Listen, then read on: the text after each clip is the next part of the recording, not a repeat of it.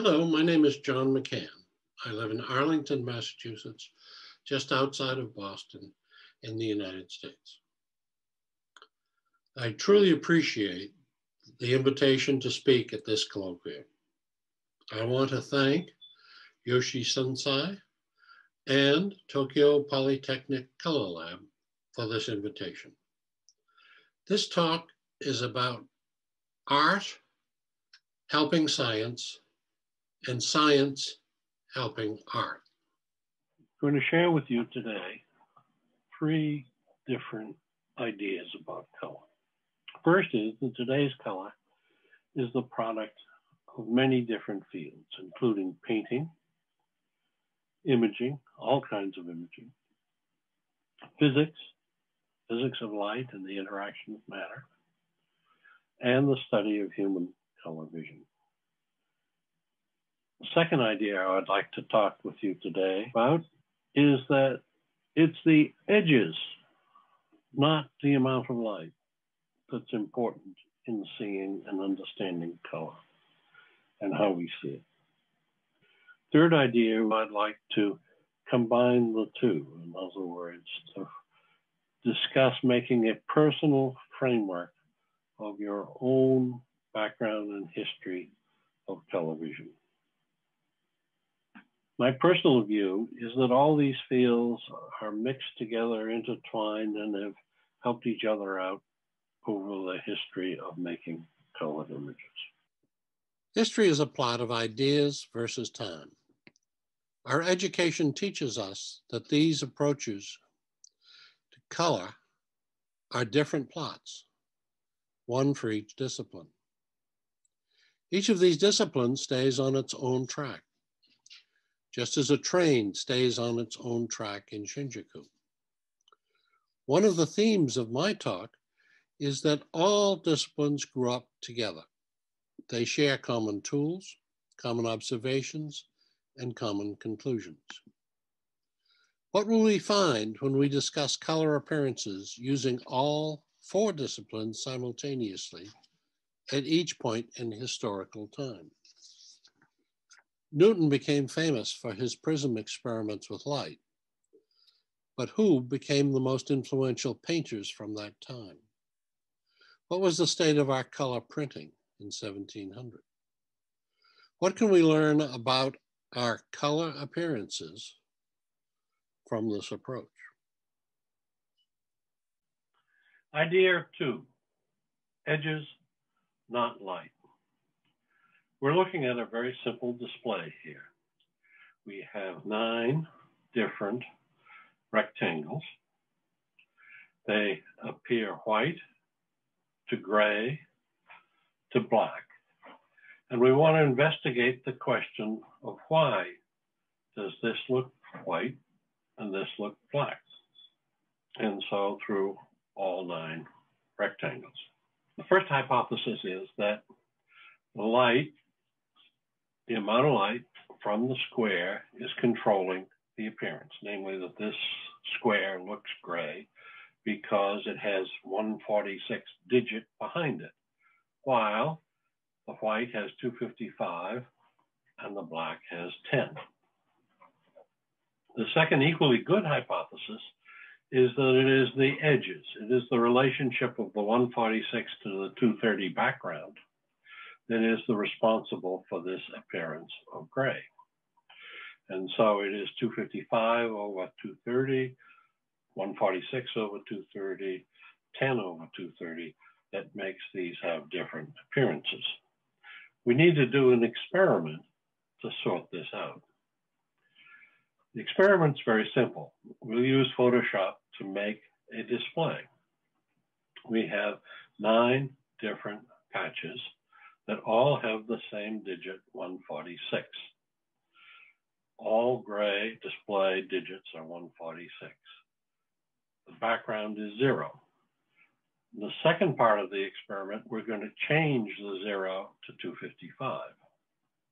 And we're going to observe the different gray squares.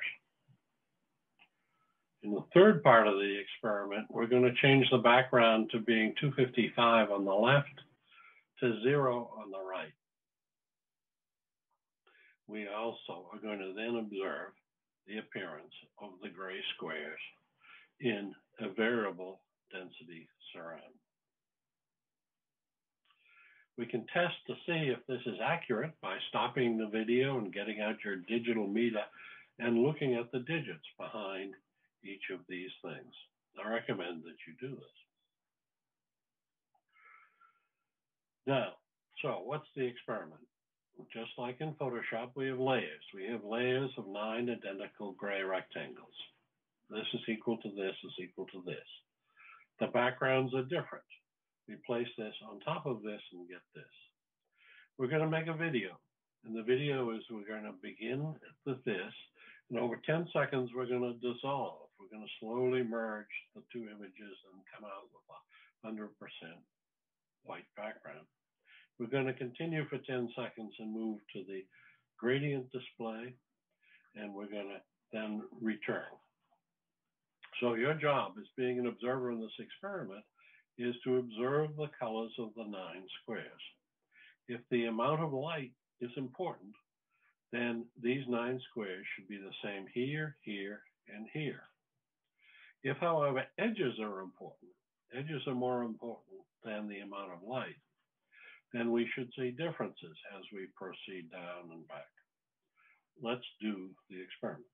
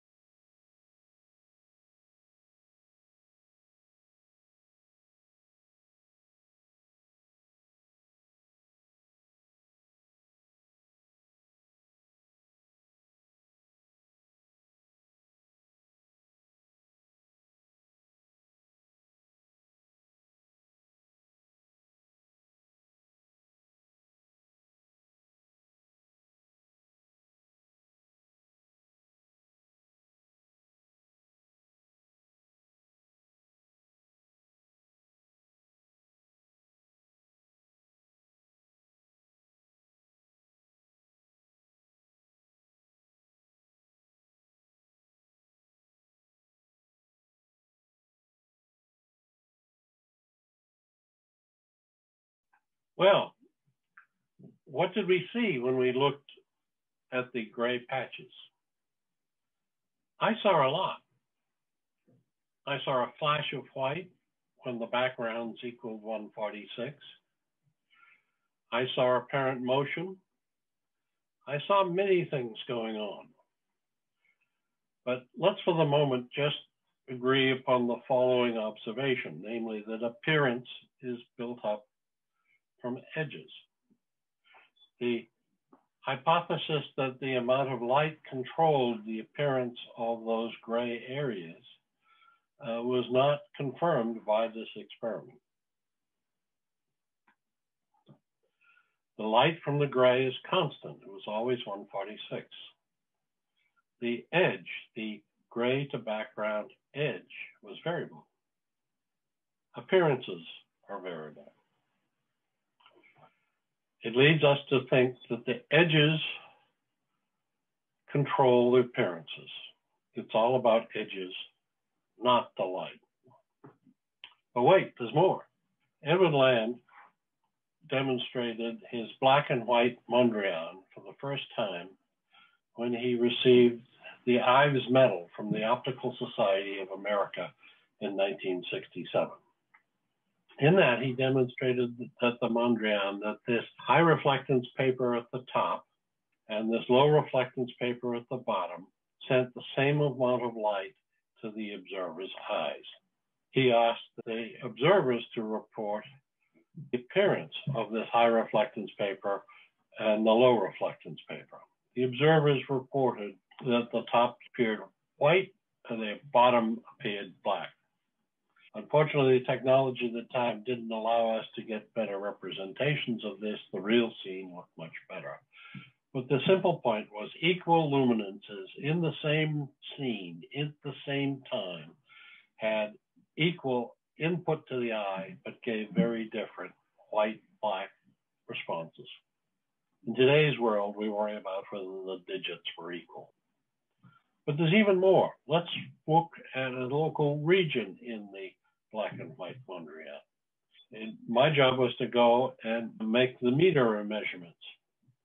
So I measured 160 and 160 from two adjacent areas. Let's look at that in more detail.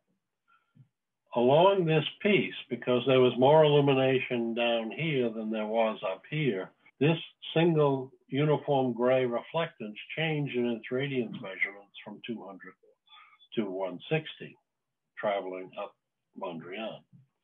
However, you can find nearby that same area measured 160 when it went across an edge between the higher reflectance paper and the lower reflectance paper. Let's blow this up some more. When you have an edge, you see a change in appearance when you go from 160 to 200. But if you have a gradient, when you go from 160 to 200, it's barely visible.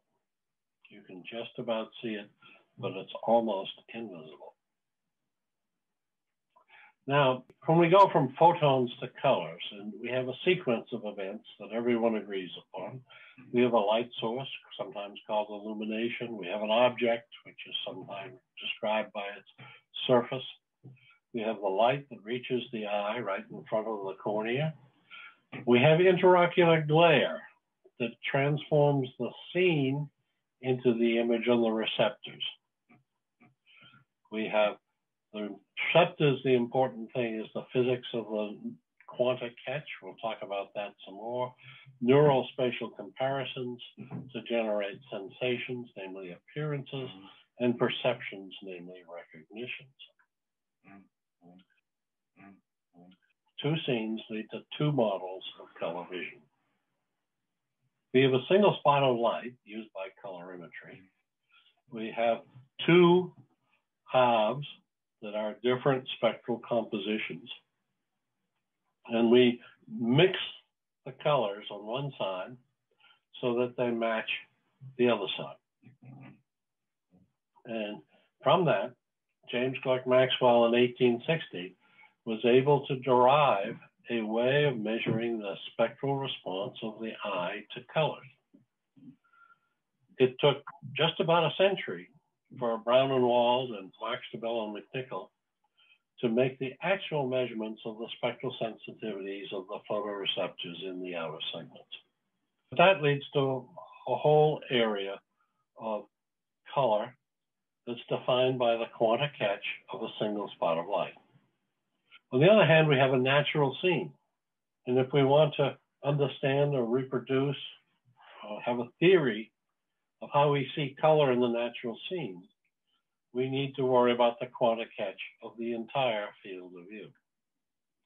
Let's start with the colorimetry and the molecular physics. This is Dowling's drawing of the retina. This is the rod and cone outer segments where the molecular physics takes place, where the light-matter interactions take place. David Wright did the experiments that became the basis of the CIE 1931 color matching functions. Where does colorimetry end and appearance science begin? Colorimetry ends once the light has been absorbed by the color receptors in the retina. And that appearance science begins as the signals from the receptors start their journey to the visual cortex. So a color match is controlled by the quanta catch of the receptors, the rod and cone outer segments, and these light matter interactions happen at an angstrom level. It's when the photon hits the rhodopsin. Each of these photon opsin interactions take place independently in each receptor, independent of all the other receptors. Now, colorimetry has a hidden assumption. It's okay, it's a good assumption, namely that interocular glare does not spatially transform the radiances when they are adjusted to be a match. There's as much scattered light coming from the left side to the right side as equal to the light coming from the right side to the left side. Scatter cancels out. There is no edge. There is equal quanta catch at either side. And that's what Maxwell was looking for in 1860. It's curious, however, that colorimetry describes absorptions very carefully. It worries a lot about the macular pigment, the transmission of ocular fluids, the transmission of the lens, but it doesn't worry about the much larger effects caused by interocular glare, where the light gets redistributed by the physiology. So when we do an experiment with a single spot of light, as colorimetry does, we have spot experiments make two important hidden assumptions. The first is that color is equal to the quanta catch. That means you are excluding all the physiology. Everything past the rod and cone outer segments doesn't count. Second hidden assumption is that there's no interocular glare. That excludes the optics, and as we shall see later, it also excludes all of the neurophysiology. So from the colorimetry point of view, we have the light, the object, the light at the cornea. That's what we calculate, the XYZ, and that characterizes the light. David Wright assumed that there's no glare and claimed that the receptors are the end of colorimetry. And that certainly is true. However, it's important that you make the assumption that there is no glare, because otherwise there is a disconnect between the stimulus on the cornea and the stimulus on the receptors. It's fine when you're doing matches. There is no problem. When we go from the spot of light to a natural scene that's an HDR scene, there are a number of things we have to remember. First of all, we cannot display an accurate natural scene in the screen. Even if this were an HDR system, it would not portray the actual radiances found in the original scene. So we'll use this substitute, John Constable's painting in 1825 of Salisbury Cathedral from the Bishop's Garden. There are three things to remember about natural HDR scenes. First of all, the range of reflectances of objects is limited by surface properties of objects and light to about 30:1. However, the scene's dynamic range in a sunny day is easily 3,000:1. When you have such a large dynamic range, the third thing to remember is that you have maximal interocular glare. So, as we go through the visual pathway, certainly we want to take the quanta catch of the receptors and pass them into the neural spatial comparisons when we study the high dynamic range scene. As we go along the visual pathway and leave the retina to the lateral geniculate body, to the visual cortex, to V4, visual cortex, to V4 and 5 beyond that, we see that there's a whole array of different spatial image processing taking place. It's interesting that if you shine a spot of light on these receptors and measure things with electrodes in this region, you get a response of light. What was troubling neurophysiology for decades was that when you stick an electrode in the cortex, back here, in the visual cortex, nothing much happens. That is, nothing much happens until 1962. This is Huber and Wiesel's first published paper on the neurophysiology of the cat. So we have a cat. There is an electrode placed in the cat's primary visual cortex, but it's a mammalian cortex and it is quite similar to our own. That electrode is connected to a speaker, so it amplifies the sound of each speech. David Hubel used to kid in his talks that he studied vision by audition. He would listen to the spikes and know that the cell was active.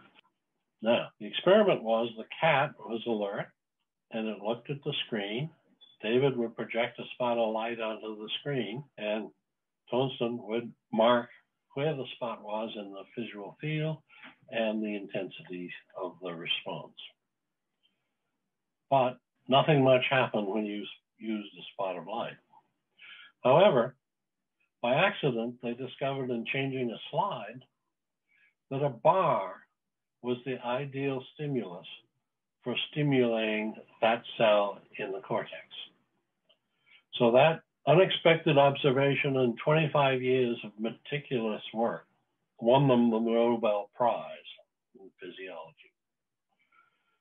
The idea is if you have these lateral geniculate cells, above those in the cortex, up here, these cells are these cells. If you put a stripe of light across those cells' excitatory center, you will get this spot to fire. If you move an edge across the field of view, you'll get this cell to fire. Those are the cells that were giving you the artificial movement in the experiment you just watched. So, scenes. We can use a spot of light to explore the physics of the situation. It has minimal glare. You are able to measure the light-matter interactions, the molecular physics that controls the first stage of color. XYZ, colorimetry, predicts matches, and it does it beautifully well. Second is an appearance model. Natural scenes have light from all the segments.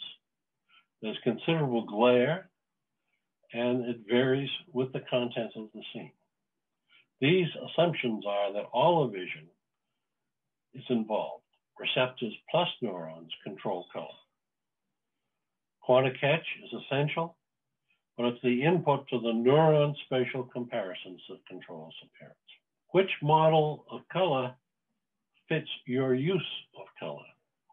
If you're interested in the molecular physics, then you should consider doing your work and analyzing your work using a spot of light. If, however, you're interested in studying the natural scene and you want to say, I see color, then you need to consider what's happening with the neural spatial comparisons in the HDR world. Again, we have light and we have edges. Let's take a look at picture-making history, from the earliest cave paintings to 20th century OLED displays. We'll begin with painting.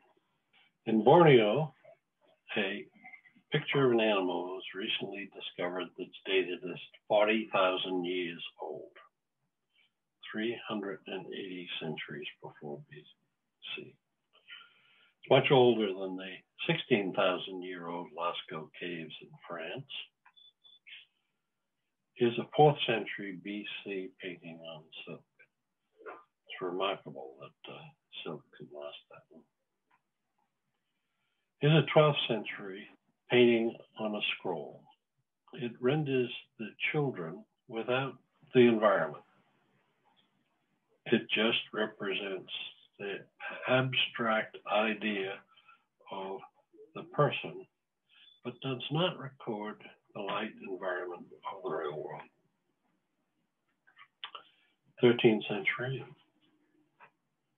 Italy, Asia.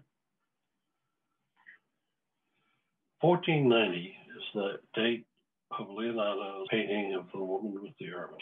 It, regarded by some, is the first chiaroscuro painting in which The light falling on the subject and the subject are portrayed with the same intensity and accuracy.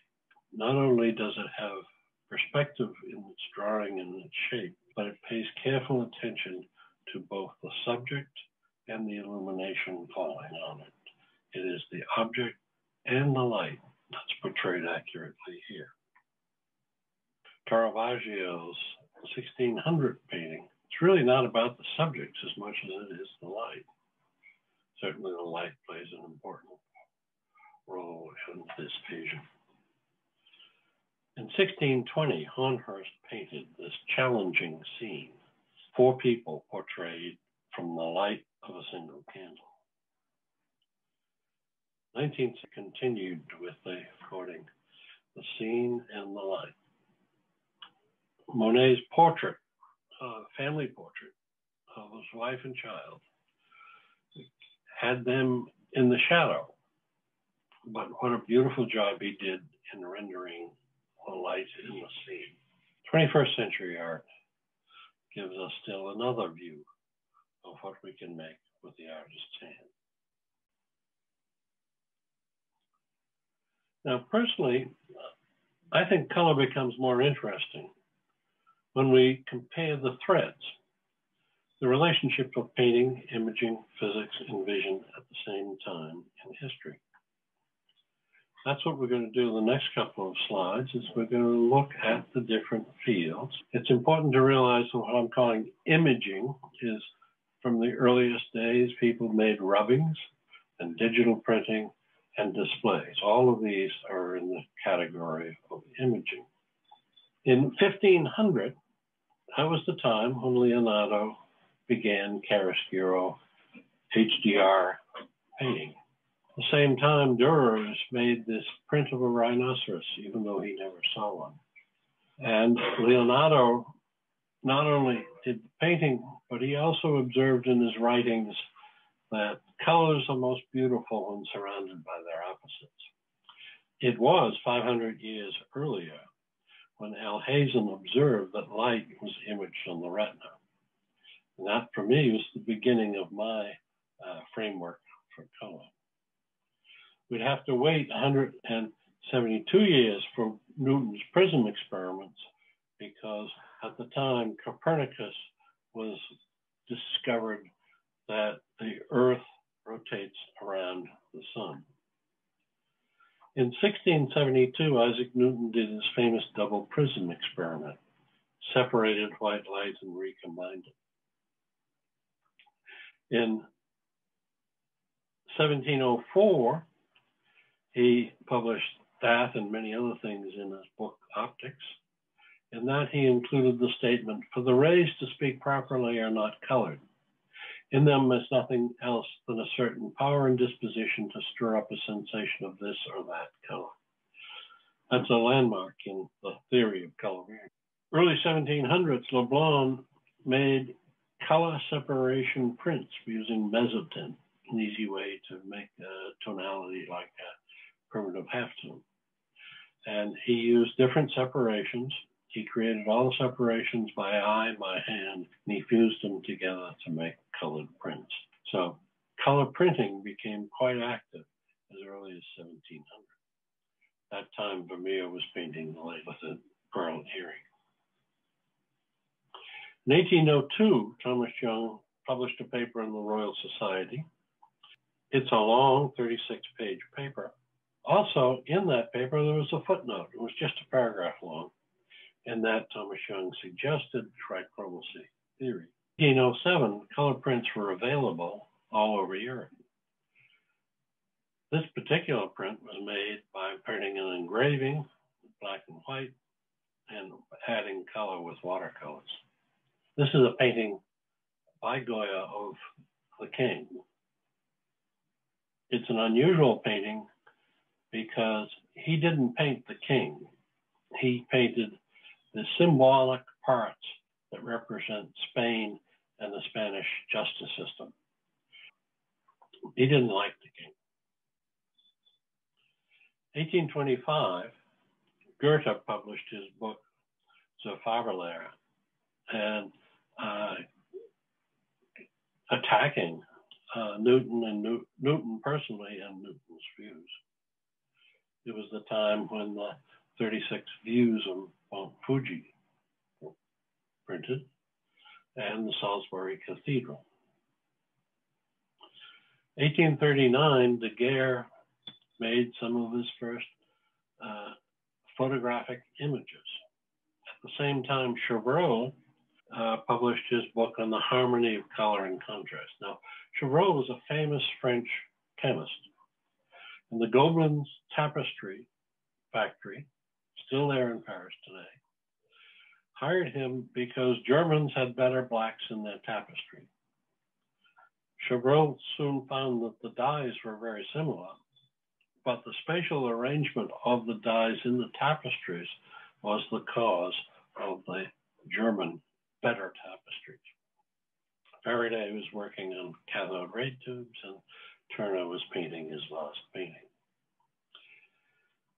In 1860 to 1872, Maxwell established the basis of colorimetry.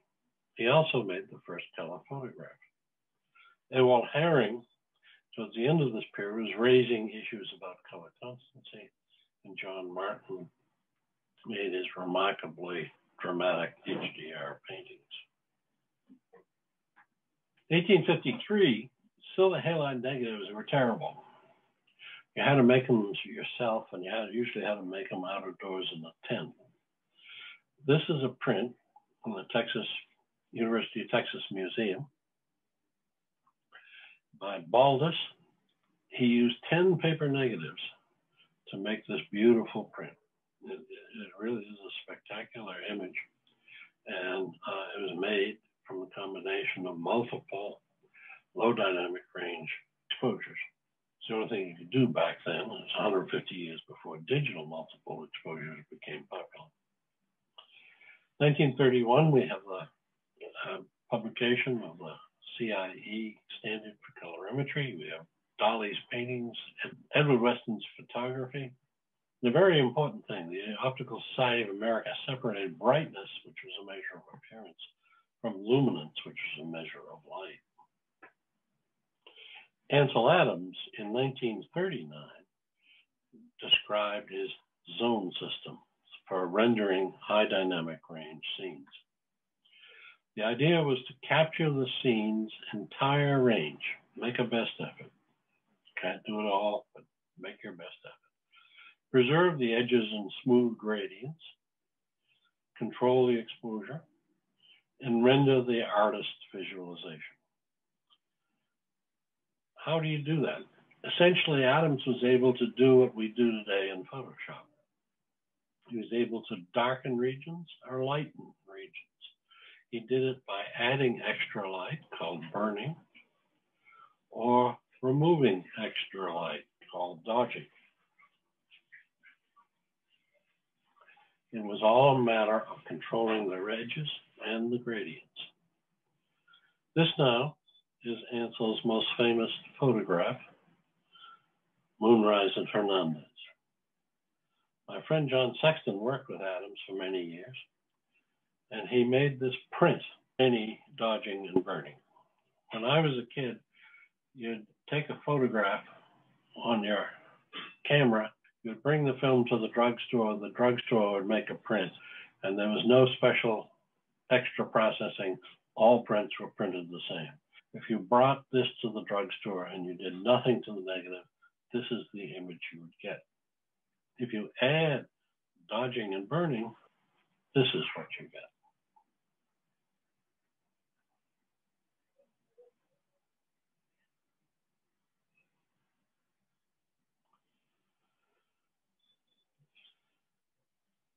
Spatial image processing to render HDR. It's the same story we've been talking about, edges and gradients. 1955 to 65, Noyes introduced the first integrated circuit.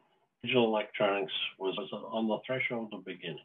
Evan Land did work in red and white photography, and David Hubel was starting to do his research on simple and complex cells in the mammalian cortex.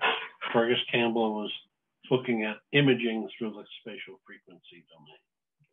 Evan Land made instant color Walt Disney got a star on Hollywood's Walk of Fame. Astro Boy Enemy made his debut. This period is interesting because it is the beginning of the end of something. Analog electronics was at its peak in the 1970s, but digital electronics was about to change everything. In 1981, Morita of Sony showed his Mavica camera. Its introduction at a press conference in New York City changed almost instantly the research plans of all imaging companies worldwide, both film and video companies. It's kind of interesting as well that Morita of Sony was a good friend of Edward Land at Polaroid. Chuck Close made portraits using pixels of rolled up gray papers. IBM made the scanning tunneling microscope that is able to image atoms. And in our lab, we were able to calculate the appearances of 250,000 pixels in 2.7 minutes, and then write them on film.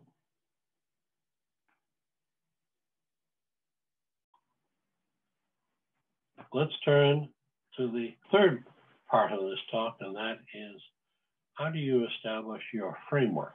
What are the essential ideas?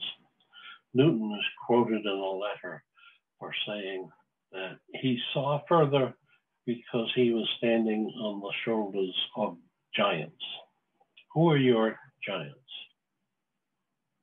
For me, it's Alhazen, Newton, and all the people who did molecular physics to describe very accurately the light that's at the eye.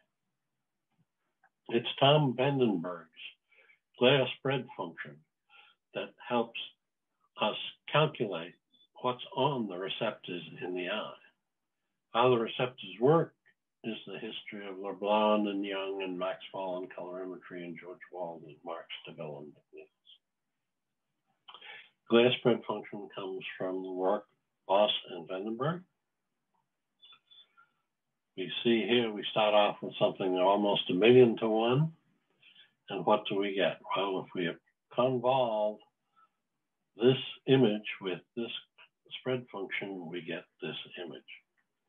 This is what it looks like.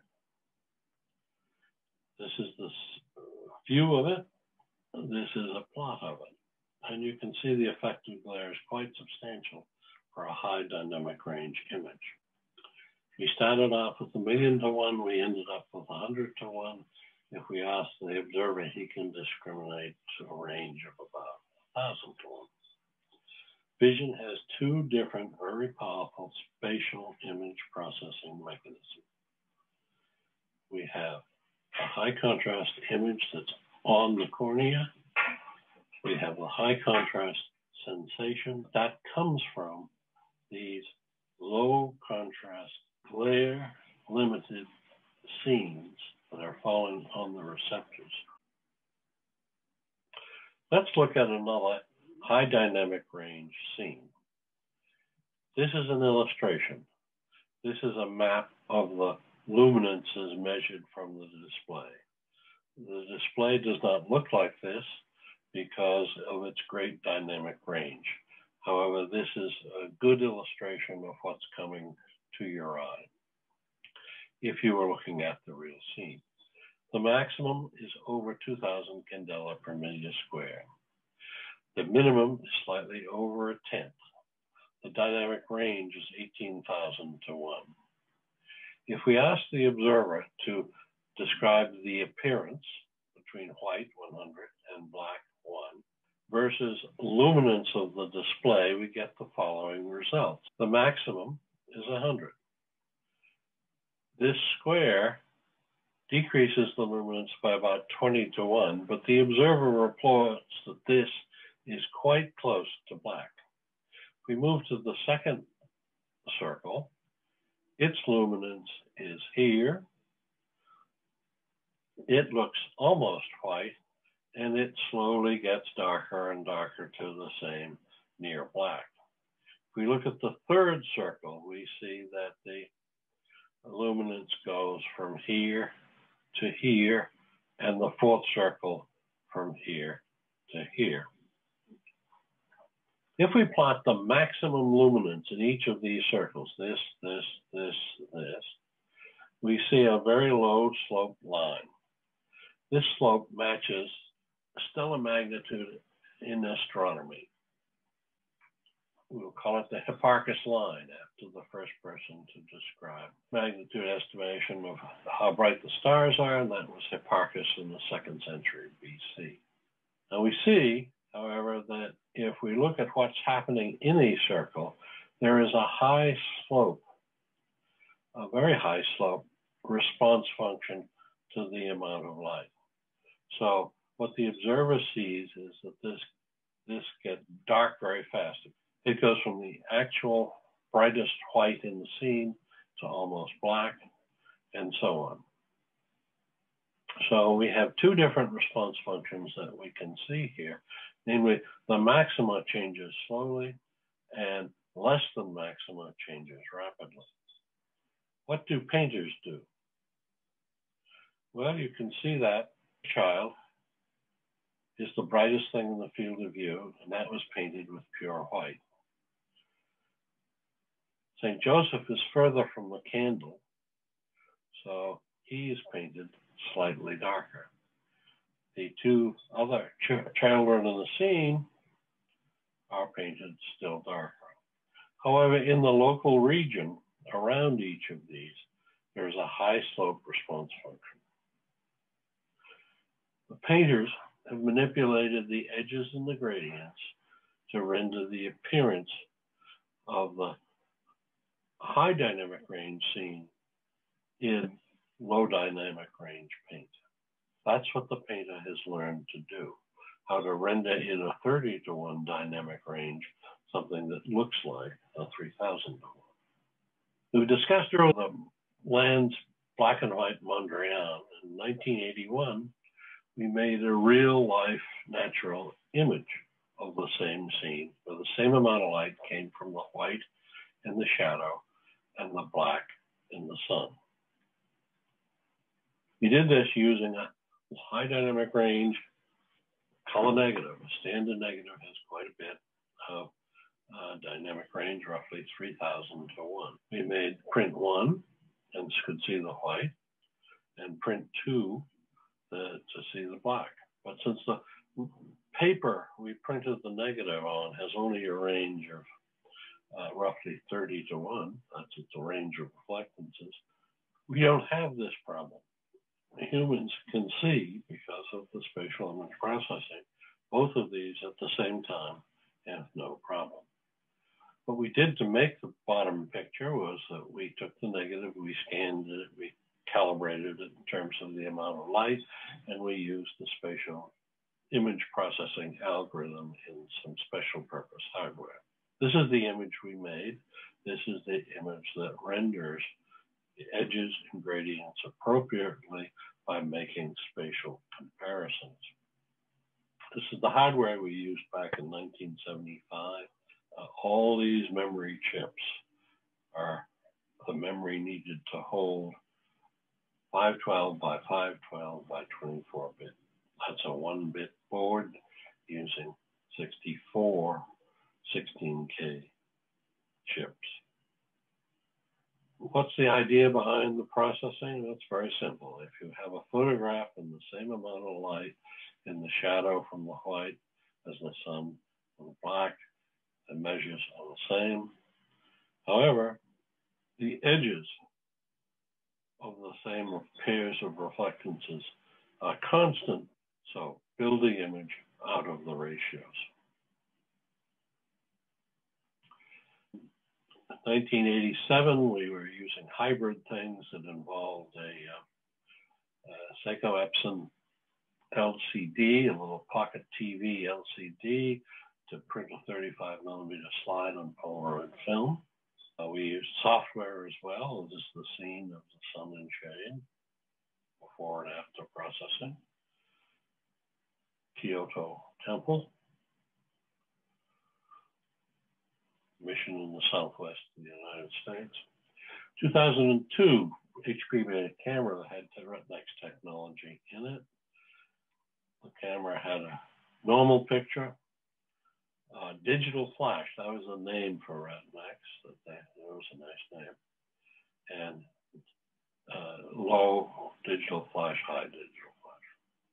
Bob Sobel was the chief engineer for this, and before and after digital flash. This is a pair of photographs taken with an HP 945 camera. It is a high dynamic range scene. A standard photograph on the left, a Retinex processed image on the right. This spatial image processing made major changes in the scene rendition. All the parameters of the calculation are fixed in the camera firmware. When we apply this algorithm to 6 different scenes, we see variable scene changes. The algorithm uses a simple spatial comparison and local normalization, a reset. There is no top-down scene analysis, no computation-intensive analysis, just simple bottom-up spatial comparisons that result in major or small or minimal changes in the rendition of the scene. Image modification varies with the content of the scene automatically. It's all about edges and gradients. Today we use in our cell phones these phenomenal stitching engines. If you want to make a panoramic image, it's very simple. The camera takes all these pictures very quickly and slices them up into pieces and stitches them together. My friend Ali Rizzi calls this the Frankenstein paradigm. You chop up the image and you find the best body parts and you put it back together. And the trick is you have to do it extremely fast. So Apple's taken away the HDR setting. All their pictures are HDR. How does it work? Well, you capture as many pictures as you can. You have different spectra, you have different exposures, you have different times, you can even have different focal lengths. You apply the Frankenstein paradigm. You chop up the image into segments, you analyze the segments using many quality metrics, you sew the best segments together, you integrate the best edges, you implement using specialized hardware, you keep the very best and throw away the rest very fast. It's finding the best segments that have the best edges, it's controlling the gradients, and it's putting it together. Here are 3 pictures. On the left, a standard control photograph taken using a 945 HP digital camera, a camera sold in 2002 that used a Retinex algorithm. On the right, an iPhone X camera sold in 2019. The Apple X camera used a hardware solution, while the 2002 HP camera used a firmware algorithm. When we look at the 2 pictures and their HDR rendition, the middle and the right, we see that they have similar characteristics. They emphasize edges and they minimize gradients, and they improve the appearance of the scene.